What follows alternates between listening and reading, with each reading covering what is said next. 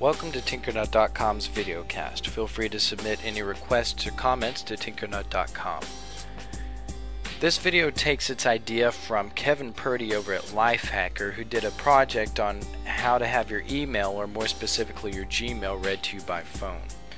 So to do this, open up a web browser and go to mail.google.com/mail/feed/Adam. And it will probably prompt you to log in, but what it is an RSS feed of your inbox. So just copy that link and head over to freemyfeed.com.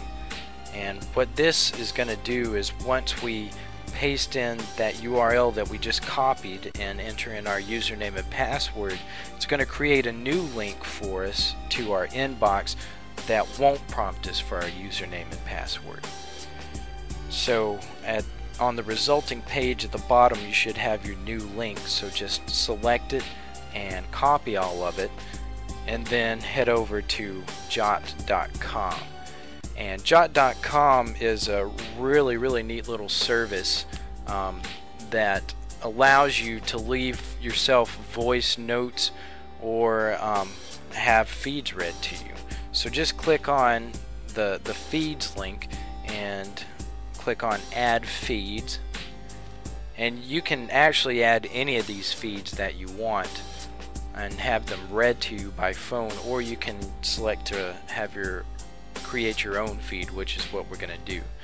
And just enter in a feed name and then paste the URL that we got from freemyfeed.com, and then create something to say that will take you directly to it over the phone.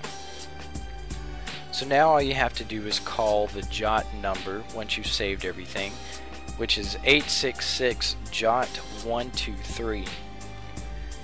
And once it connects, it's gonna have you say a command, and what you want to say is JOT feeds to go to your feeds, and then it's gonna ask you which feed you want, and then just say whatever it was that you added. For instance, mine was my mail. So once I say my mail, it's gonna take me to that feed, and it will read my email to me. Alright, well that's it for this tutorial. For more, go to Tinkernut.com. Scattered thunderstorms. High 7, low 68, 2.